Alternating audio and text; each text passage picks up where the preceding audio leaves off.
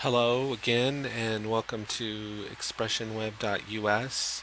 Today we're going to be talking about how dynamic web templates work in Expression Web 3. This video is a little different from our other videos in that I'm not going to show you how to do a particular project, just going to go into a little more detail about dynamic web templates and how they work.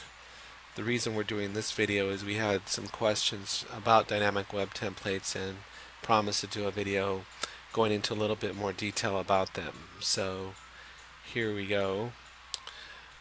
Basically, in Expression Web, you can create a website, a pre-made website, by going into the template section here, and then by choosing any one of these pre-made websites.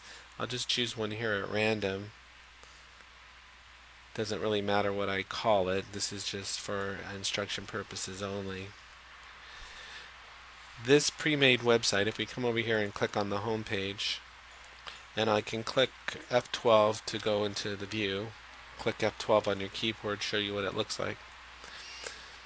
This is basically a pre-made website that you can use and customize for your own purposes. Basically, it's a pretty nice looking site, pretty clean looking. All you have to do is customize the content and the menu items to match whatever it is that you're wanting to do. You can also swap out all these photos. So this is a pre-made website that comes with Expression Web, very easy to customize and tailor for your own purposes. This website is built off of what they call a dynamic web template. The dynamic web template basically allows you to share common elements among all the pages on your website. Most notably, click F12 here again to show you.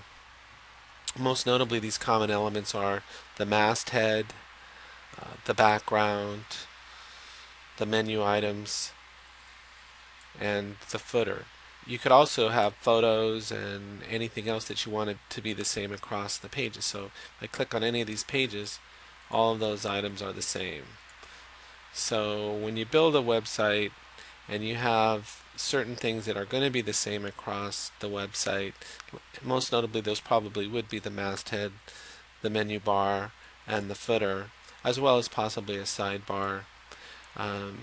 You'd want to have that as a dynamic web template, because then all you have to do if you want to make a change, like let's say if I want to make a change to one of these things, like let's say I want to rename this from photo gallery to photo galleries, I can just make the change on the template and then it will update all 6 pages at once.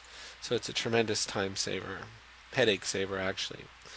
The other thing about the dynamic web template is that basically how it operates is by feeding the content to the individual pages. So let's say here one of the things it does is it feeds the CSS style pages. So when you get the pre-made website and you look under the styles folder, it comes with 3 different styles. So like, let me just show you something. If I was to change this from style 1 to style 4, well actually there is no style 4, so but let's say there was, but there isn't, and I say yes, what I've basically done is I've basically killed the link to the style the style folders. So when I go back to the home page, let's take a look at how this looks. I basically killed the style on this website. The website still works, but it basically has no style. So all these elements still work, all the pages still work, everything still works, and the dynamic web template is still in effect.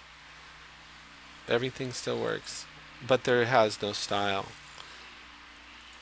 It is the dynamic web template that basically feeds, if I go back to my dynamic web template here, that's basically feeding the link to the individual pages. So as soon as I change it on here, back to let's say style 3 page here, it's going to update all the 6 pages with a working link, and then I've got my style back on all my pages. Now probably the most important thing to understand about dynamic web templates is that they're divided into editable and non-editable regions. And all dynamic web templates must have at least one editable region. So Here, if we look at this page, you can notice my cursor. I can just come in here at will and delete. I can add content. I can do whatever I want. I'm free to do whatever. Free to type away. Well, spelling in this section here.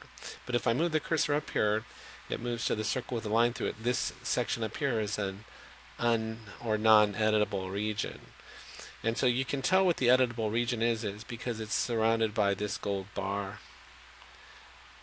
So if I go to the dynamic web template itself, because it is the template, then I can go into the common area and edit away.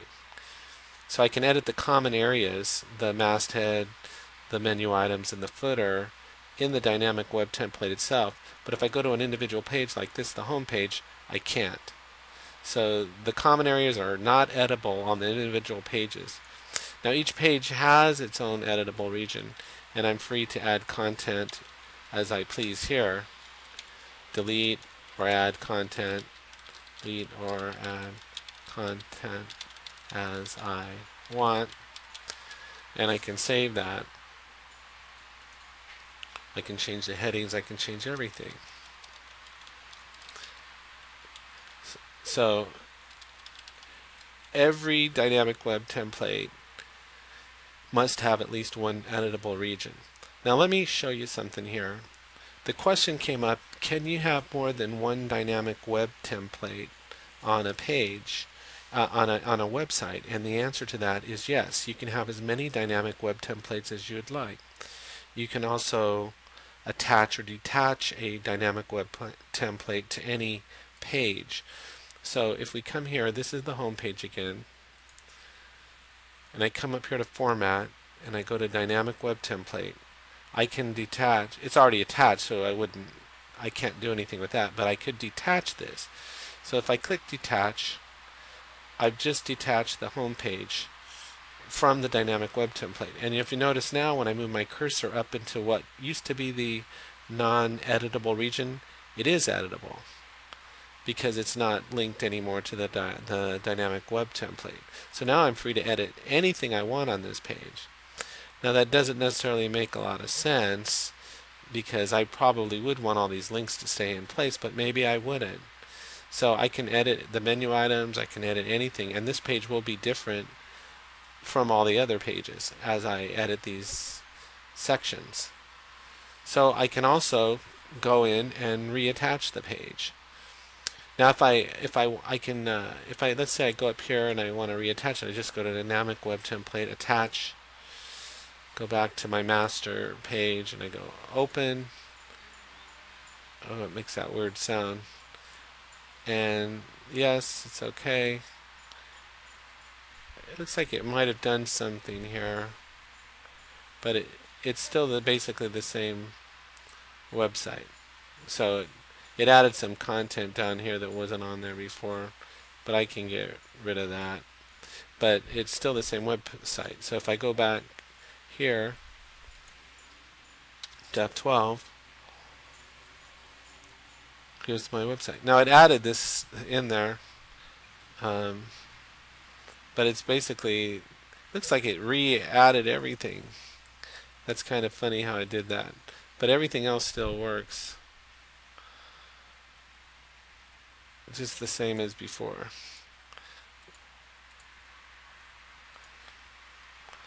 So you also should know that you can create a dynamic web template from scratch and use it to build new pages.